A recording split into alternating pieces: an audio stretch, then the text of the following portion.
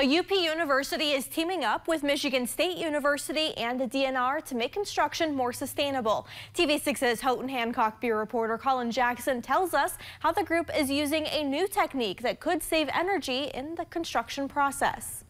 The Michigan Department of Natural Resources is teaming up with both Michigan State University and Michigan Tech. This is to help promote a method of building called mass timber construction. The technique allows larger buildings to be constructed out of engineered wood panels and beams instead of stone and concrete. This relates to our mass timber facility that we are building in Newberry for our new customer service center for the Department of Natural Resources. However, according to Haskell, mass timber is a softwood-based product, not hardwood. The difference there is that right now the building codes and all of the structural tests that are done in order to make mass timber possible to be built with, it's all done based on those conifer species. MTU aims to help change this by expanding and promoting the use of hardwoods for mass timber construction in the state. The College of Forest Resources dean says the goal is to remove obstacles to development. Some of the regulations, sort of the architectural and design specifications that are used when engineers and architects choose materials to build. And we're also working on the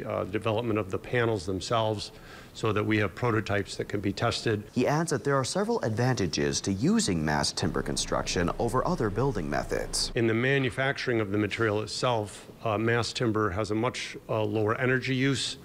It sequesters carbon in the process of building it. It has other acoustic advantages. Trees are a renewable resource, unlike stone and concrete, Flaspolar adds. Another advantage. Colin Jackson, TV6 News, Houghton.